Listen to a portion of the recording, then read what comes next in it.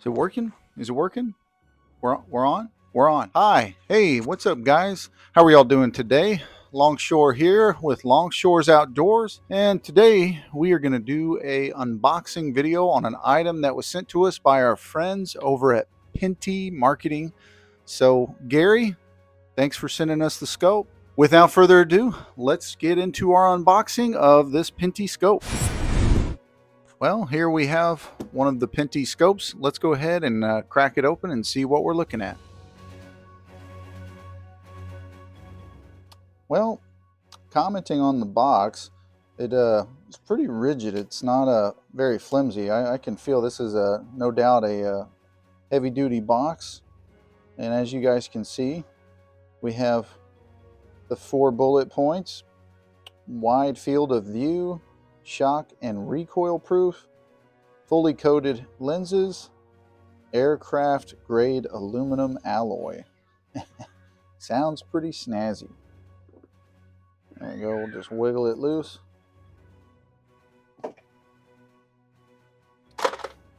And finally,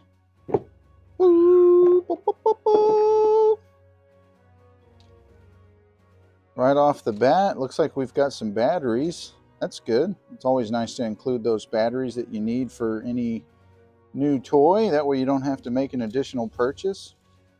Looks like they have a little cleaning cloth as well as your standard Allen tool. So that's good to have.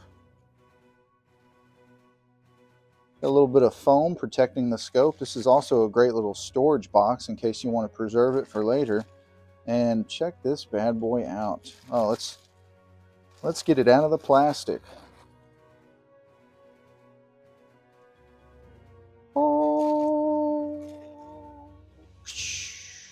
Man, take a look at that, folks. Pretty snazzy. Right on top, they do of course give you a red laser warning. You got to be careful, don't want to have direct eye exposure to that. I would imagine whether you're on G or whether you're on R, that's the off position. So you can either be on G or you can be on R. This turret, you know, is pretty firm. Definitely has a tough feel to it. You can see here we have our windage and our elevation adjustments as for the laser. I really like the housing and how it extends off the front, and then it has an angle at the finish, so you have a little bit of a shade, a little bit of an extension.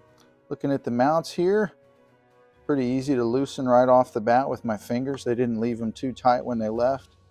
We have what appears to be 2 small Allen bolts or screws that are holding this bracket, this rail bracket in place. It feels very solid. I mean, definitely has a nice thick feel. Feels like one solid piece. So this thing is, it's got a nice feel and seems like it's really put together. Oh, nice. So on your windage adjustment, and I would imagine even on top here. Interesting. Okay. So your elevation, if you want to adjust that, you kind of got to jam your fingers in the top of the housing here. But on your windage, you simply just make adjustments by clicking on this big turret, this big knob. Let's unscrew this guy and pop these batteries in. Go ahead and tear open our bag with the owner's manual and the batteries, of course. Set our Allen key down. Let's get these batteries out. All right, let's drop these in.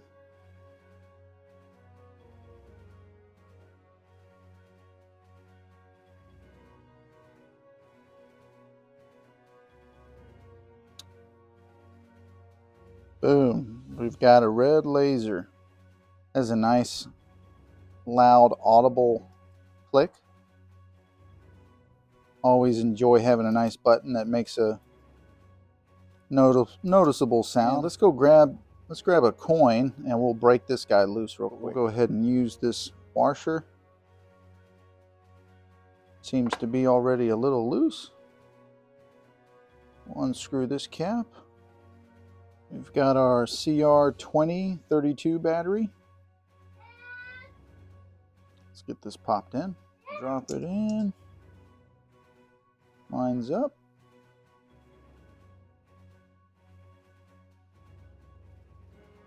There we go.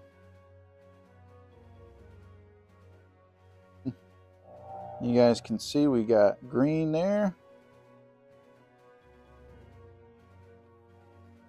And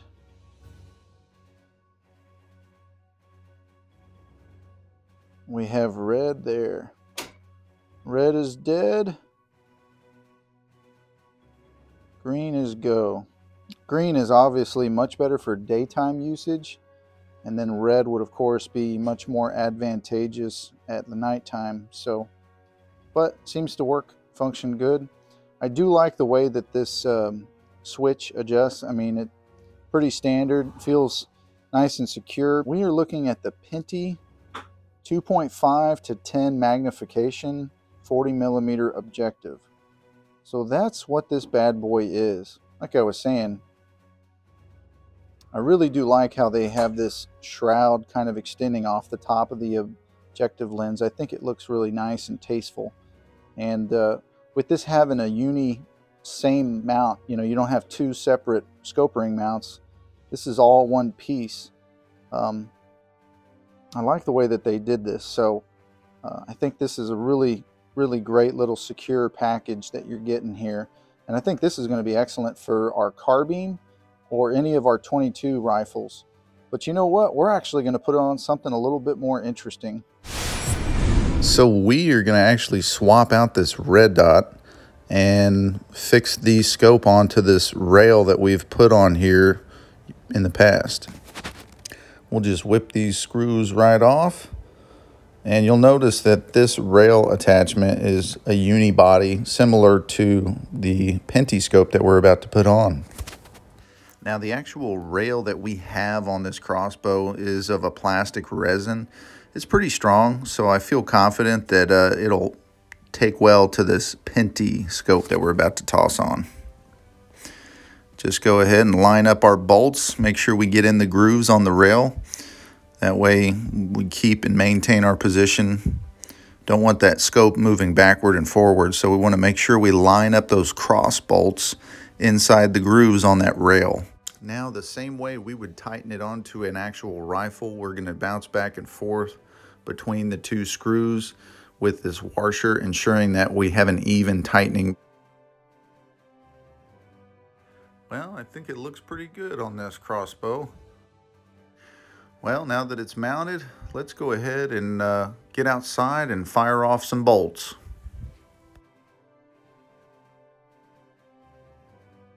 This first one hit 2 inches to our right and about 4 inches high. So we're going to readjust. Let's try again.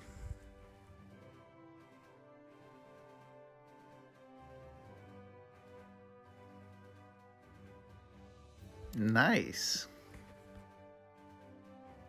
Y'all can see here, just after a couple minor adjustments, we were able to get that bolt a lot closer to the bullseye. Go ahead and do one more shot after just minor tweaking.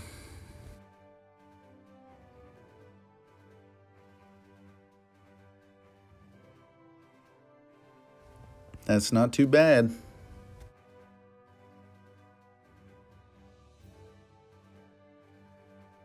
Y'all can see here that we literally shot just a centimeter below our previous shot, so we're staying on point. The consistency is there. Well, I'm gonna go ahead and wrap this video up. I hope y'all enjoyed watching this today. I hope it helped you in some way, and if it did, please like or give us a comment down below. And if you haven't already, please subscribe to the Longshores Outdoors channel. We're always uploading new, inexpensive videos on different things, so stay tuned and keep us in the loop.